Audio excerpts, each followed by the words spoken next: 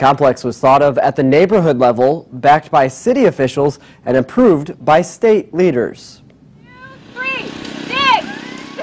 Our goal over here is to plant 1,500 people in Southeast Fort Wayne eventually who will have learned how to manage life.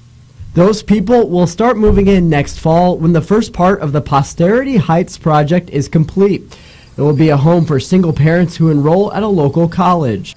The project, guided by Indiana Housing and Community Development Authority, is the first of its kind in the state.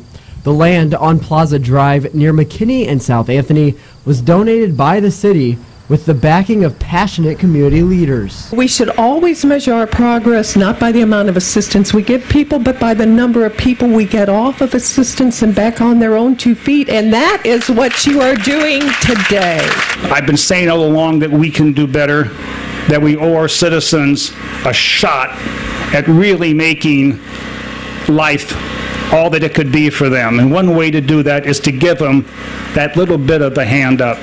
The first phase kicked off today includes 44 apartments, which will operate with self-sustaining energy. It will also include an electric car sharing program for residents. The following 3 phases will include a grocery store and health center, among other highlights. Additional housing will round out the project. We know that it's a major investment, and we know it's going to lead to more investment here. But the greatest investment is in the lives of the people that we'll be touching.